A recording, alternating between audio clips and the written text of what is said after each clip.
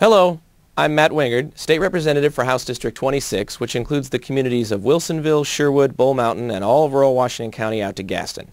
I'm also the co-chair of the House Education Committee, and that's what I want to talk about today. I have with me a parent whose child, Ben, attends a charter school in Oregon. Anne-Marie Gurney, thank you for being here today. Ben, tell me what your favorite subject is. Math. Why math? Because I like to solve the problems. Wonderful. Are you good in math?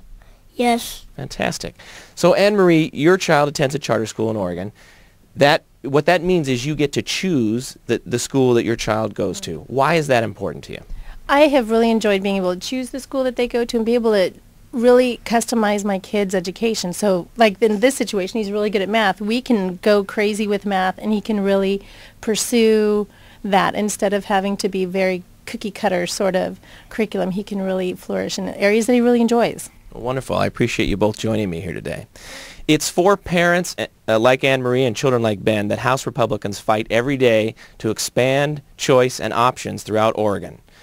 We have a number of bills that we brought this session to try to raise the standards in our public education system and to provide more choices for parents. We had a little bit of a setback this week when House Bill 2287 died on the House floor. That was a bill that would have made it just a little bit easier for charter schools to get started in the state of Oregon. Unfortunately, we still have some very powerful education groups in the state that are dedicated to pretty much not doing anything and maintaining the status quo, so we'll just have to keep fighting to bring change to Oregon, and we're not giving up.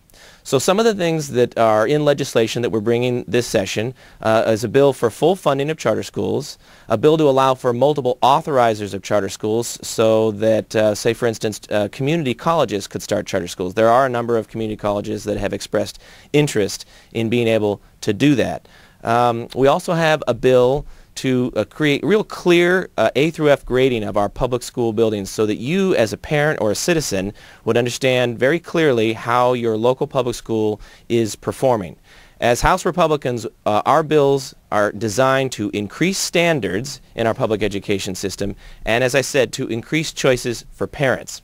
As the co-chair of the House Education Committee, I get visited a lot by people who have all sorts of ideas about what to do within the public education system. I have a little sign in my office that asks 3 questions, and those are really the 3 questions that I bring to every bill. First, does it increase accountability or does it increase bureaucracy?